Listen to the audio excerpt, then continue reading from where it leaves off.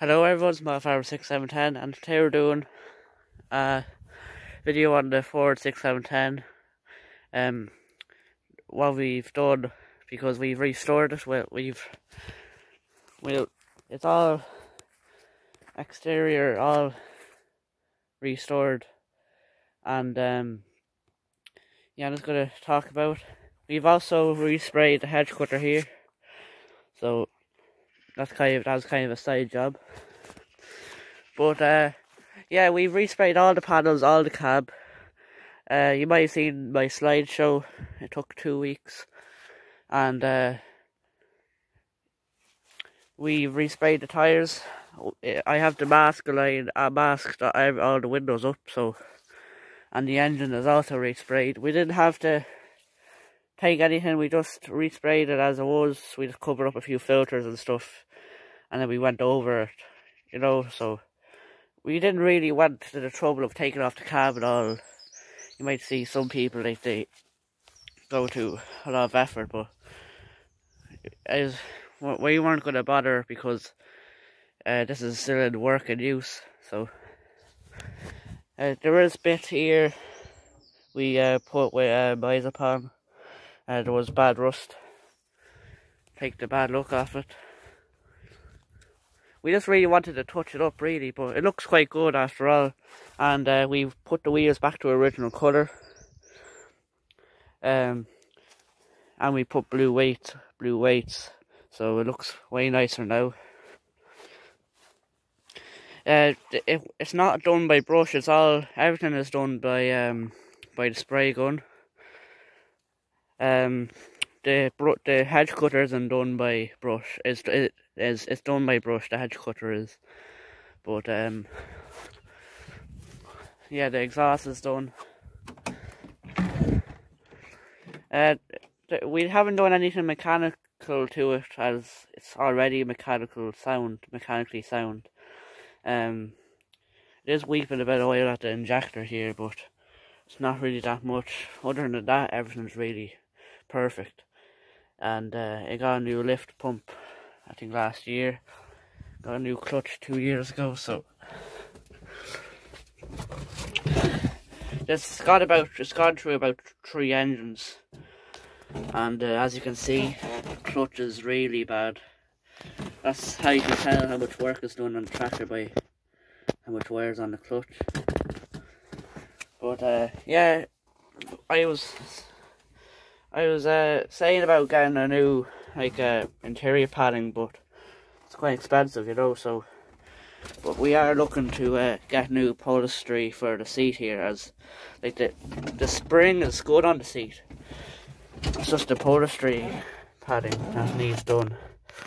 We are getting a new fan for it. This fan is out of a Saab car, and we've got a new one out of a Skoda, so it's a bit bigger. It's like twice as big as this. So yeah, the bearing is quite good it's quite bad on this, so that's why we're going to replace it. But yeah, I will start it up for you now.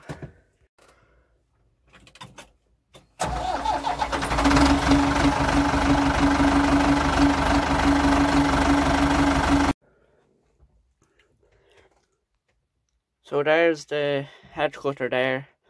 They're the new levers. So we have them a good few years now, but they were the original four lever lollipop sticks. So now we just have the 2. So yeah, that's quite a good job. Makes it quite easy now. You get used to it pretty quick, so that's about it, I have to say, really. Yeah, we haven't resprayed the back end yet, but it needs to be a bit power hosed. But oh yeah, also something, we painted the rams black, as all the new hedge cutters have the rams black, so it looks quite good, I have to say. So let me know what you think. We also took the guard for saw off it, and looks the guard didn't do much justice for it, so we took it off, and if we were doing any saw work, we'll put it back on. Um, it has done a bit of verge mowing since we've redone it, so that's why there might be a bit of specks of dirt and stuff on it. But yeah, thanks for watching, and let me know what you think, the job you done on it, and yeah, so thanks for watching, and see you next video. Bye for now. So this is the spray gun we used. It is a Jefferson. No, it's a Draper.